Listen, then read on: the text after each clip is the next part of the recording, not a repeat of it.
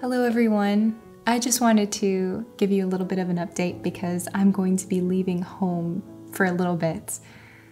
The air quality over here has been really bad and there's so much haze and just smog in the air, and it's been pretty hard to tolerate. I'm usually fairly tolerant. I've been here a few summers either visiting or living here, and we've had smoke before and I've gotten through it pretty well, but this summer it's been different because it's been so close to home.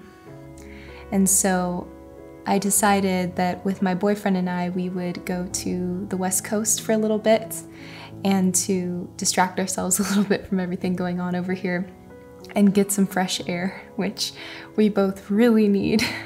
He's a surveyor and he works outdoors, so he's had to wear a really big mask for most of it, and I can't imagine it's comfortable. So I think we're both really going to enjoy having a bit of a break and getting the crisp sea air, which I'm very excited for.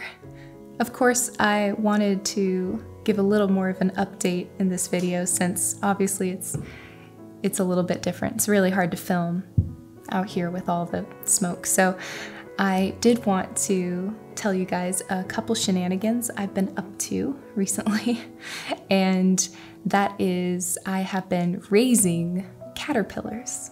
Being able to raise caterpillars has been possibly one of the weirdest things I've done so far living here. I will explain. I will tell the story from the beginning. My parents had guests over at their house, and that night the porch light was left on. And so that morning I went over there to visit because it was during the heat wave and I was coming over a lot to enjoy the AC.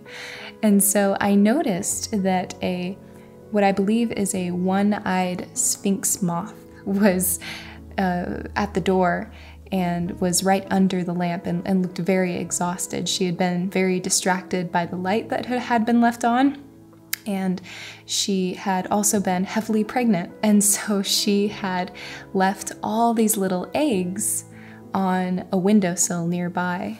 I felt really bad because moths like that should leave their eggs on trees. For example, the sphinx moths eat willow leaves, and so if she hadn't been distracted by the light, she would have probably flown to a nearby willow tree and had her babies there. The eggs from the moth have a residue on them that makes them stick to anything they come in contact with.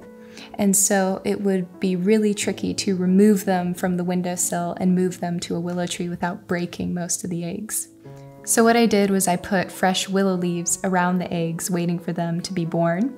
And then I had about 60 caterpillars after about a week or two, and they were all climbing all over the windowsill and I didn't know what to do with them. So I ended up just putting them in a big jar with a bunch of willow leaves so they could eat the leaves while the other caterpillars were being born.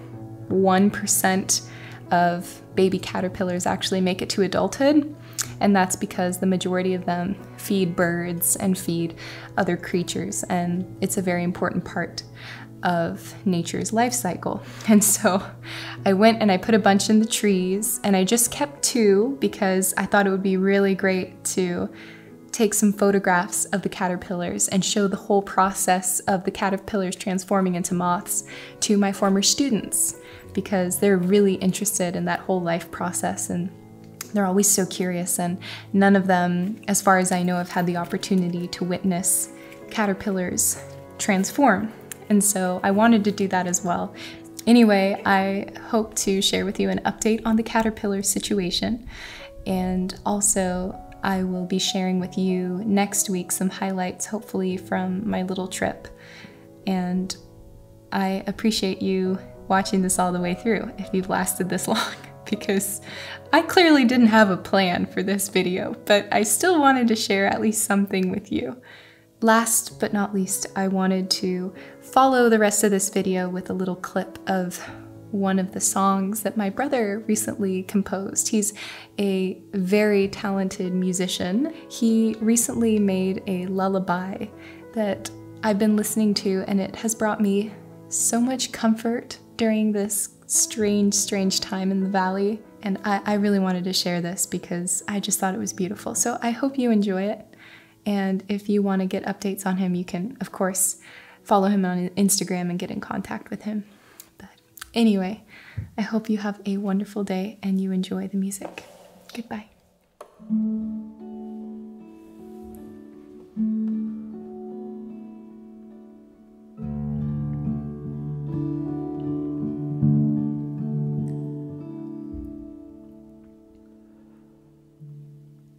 It's grown dark,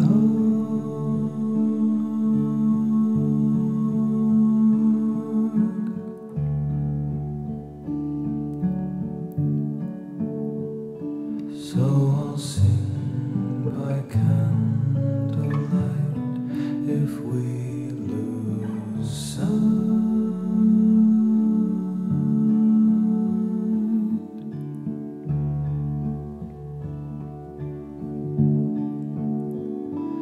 We won't be too far apart. You're in my heart.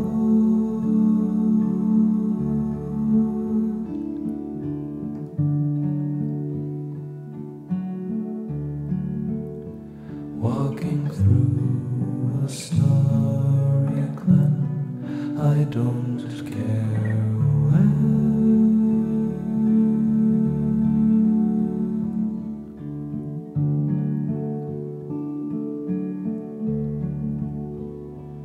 I will one day meet you there.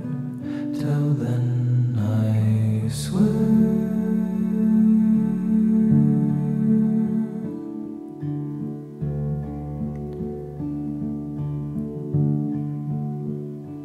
To find all that I can give, to name clouds across the skies, to give you this lullaby and stare into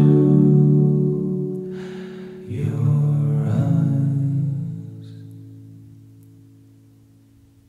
It's my love's lullaby.